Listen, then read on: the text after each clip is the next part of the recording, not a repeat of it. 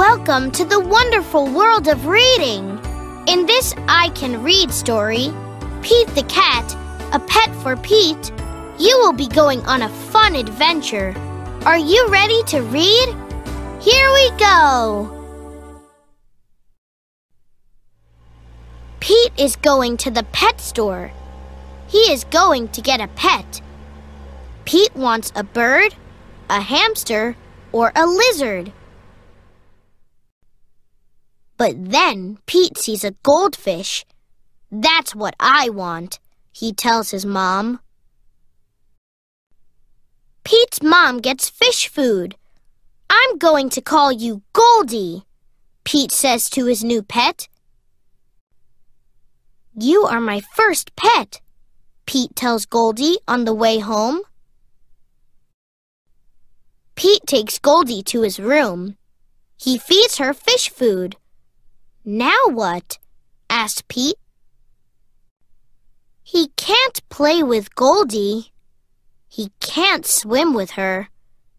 Pete knows what he can do.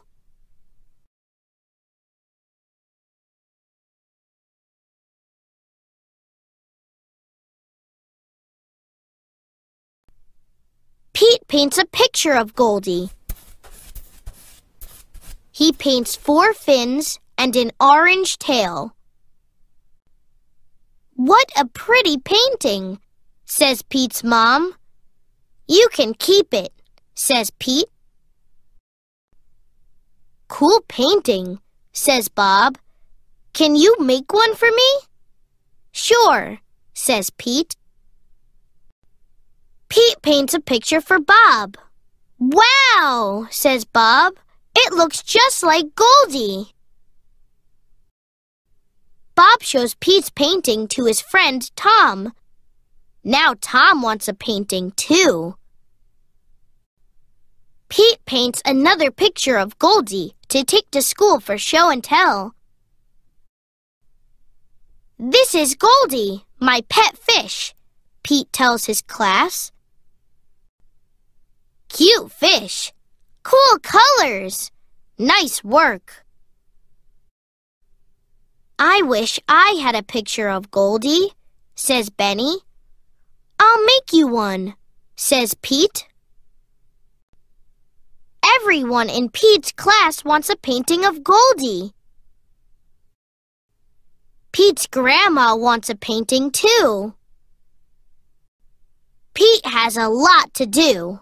He has to feed Goldie. He has to do homework. Pete paints and paints. He makes paintings for everyone on his list. At last, Pete is done. He worked hard. There is no paint left. Pete's paintings are a big hit. Pete is happy to be done. But Pete is not done. Now everyone in town wants a painting of Goldie. Pete gets more paint. I don't know what to do, he says to his mom. I wish I could paint pictures for everyone.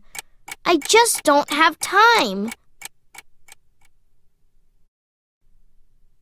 Pete's mom has an idea. She tells it to Pete. Great idea, says Pete. Pete gets right to it. This time he works outside and makes a huge painting. Honk, honk. Beep, beep. Here comes Pete. He has made one painting of Goldie for everyone in town to enjoy.